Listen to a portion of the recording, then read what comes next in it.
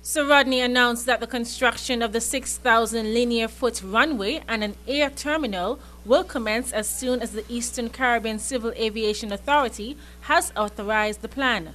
He also said that the advance rental payments on the leased land for the De Joria PLH project and the Dinero Paco Paradise Farm project will also meet a substantial portion of the cost to build the new runway and terminal.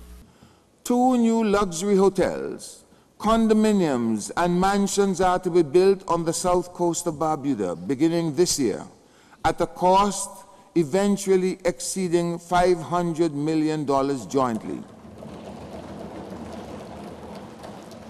The owners of these condos and luxury homes will fly their private jets into Barbuda, but the existing runway at Codrington cannot accommodate aircraft that large.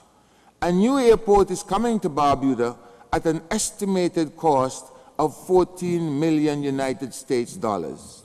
The new airport on Barbuda will be built at a cost of $14 million US dollars. He said the new runway is expected to be used by super wealthy individuals with private jets. It will also attract landing fees and other taxes that will be credited to the Barbuda Council in order to meet operating expenses and to repay the investment cost. For ABS News, Elisa Graham reporting.